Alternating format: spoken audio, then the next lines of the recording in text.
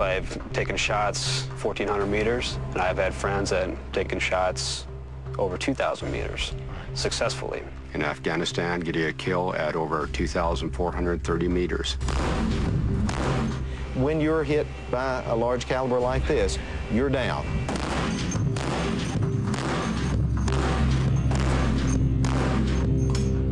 I'd like to introduce you to the Barrett 107 rifle. It can say hello to you at over 1.5 miles away. It's designed to take out lightly armored vehicles.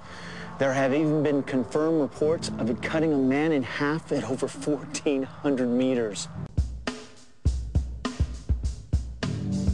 Ronnie Barrett invented this successful combat weapon for the U.S. Army, designing every part himself.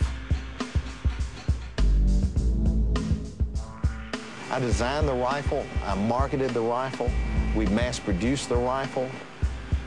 So I didn't just design it and turn it over to someone else. I'm still here with it. There have only been about 4 men in the last 100 years that have designed guns that were fielded to U.S. troops, and I'm the 4th one.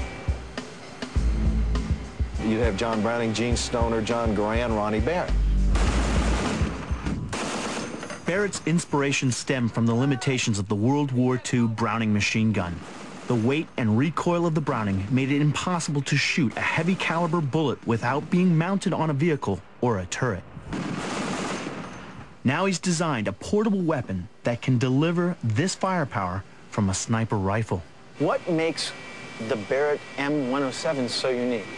The ability to be able to fire it at low recoil impulse allows the shooter to be able to continue sustained fire without him losing his ability to shoot well.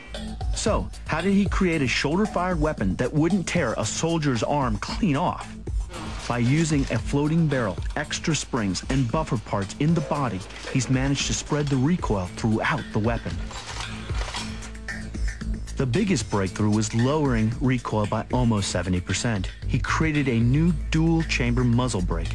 This arrow-shaped design redirects high-speed gun gas as the bullet exits the barrel, forcing the bullet forward and keeping the gun stable. The M107 was selected by the U.S. Army as one of the top 10 inventions of 2005 for the fight against the War on Terror. Major John Clearwater commanded 2 U.S. Special Forces units, and the Barrett undoubtedly proved itself to be the weapon of choice for his soldiers. The Barrett has had tremendous success with Army Special Forces teams in Somalia and Afghanistan and Iraq, where in all of those countries and all those areas of operation, it has taken out mortar crews, it's taken out heavy machine gun positions, and it's taken out light trucks at over 1 mile away, long before the enemy ever knew what was hitting them. This powerful new stealth rifle has turned the tables on insurgents. Now the hunter has become the hunted. It completely depletes their morale. It takes them down to the point where they never know where death might strike them from. It's probably one of the most cost-effective, efficient weapons on the battlefield, and certainly one of the most feared. The Barrett fires one of the biggest bullets in the world. They're normally fired from machine guns, but Barrett created a semi-automatic 50 caliber sniper rifle. Just imagine the fear that creates in the enemy. This is the .223 round. It is the standard round for most U.S. military rifles. This is the .308. It is the standard round for the AK-47. This is the 50 caliber round. This round, when fired from the Barrett M107, flies at 2,700 feet per second and can take out an armored personnel carrier. Trust me, you don't want to be in one of those when one of these is flying around.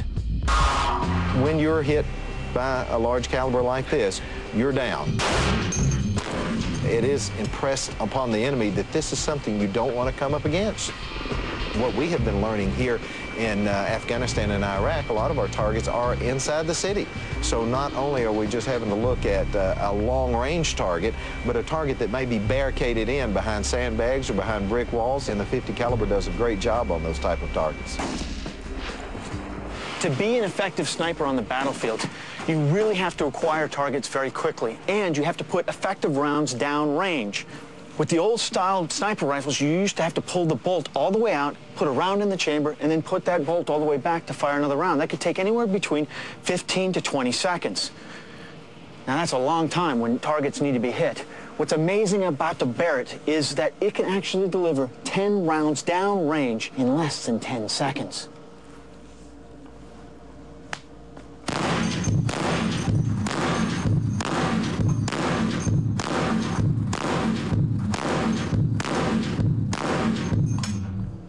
Less than 10 seconds.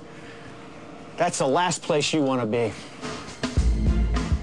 So, John, can I fire one of these off? Yeah, let's do it. I am genuinely excited. It has been a long time behind.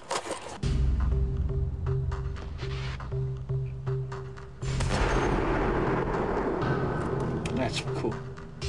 That was pretty good shooting. Not as good as you there, buddy.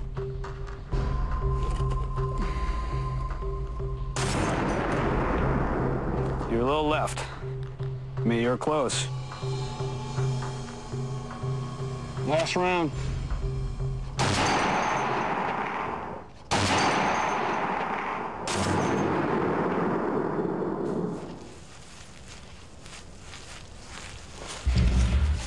All right. Is it 2 rounds here?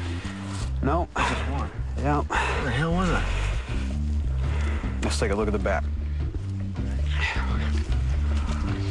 Well, you know, It's been blown twice. See this? you're right. That is Come on, too. buddy. Come on, Yeah, hey. good job. There you go. That's awesome. That's not too bad. One of the things that surprised the heck out of me is there's no kick on that thing. Yeah. I shoot a bolt, man. I shoot just 3 or 4 of those things. I'm feeling like Yeah, somebody's you just wanna go punching home. me in the shoulder the whole day, you know? Yeah. By the time you shot 20 rounds, you're like, oh, man, I want to go home. I'm done. So this thing, I didn't even feel it. So, the rifle handles really well on the test range, but its inventor says it's capable of so much more. Sniper team engaged a Taliban position and took out machine gunners and hit one Taliban rifleman at 2,430 meters away. It's an amazing shot, an amazing distance, and he punched through tin that the rifleman was hiding behind to kill the man. At this range, the target is just about out of sight. A mile away, that's an easy shot for a Barrett. With the right ammunition, it will travel out there at over 2,000 to 3,000 feet per second, long before the sound ever reaches the people that it's hitting. I'll be shooting the Barrett at a range of 1,000 yards. We've set up 2 battle scenarios, a large steel plate that's just like the metal used by lightly armored vehicles, and a set of concrete cinder blocks over 3 feet thick, similar to the walls used by insurgents for protection in today's urban combat. Just 5 standard rounds per target. Let's see if this weapon can cut it at this incredible distance. With bullets traveling 2,700 feet per second, nearly 3 times the speed of sound, the enemy is down well before he even hears the bang.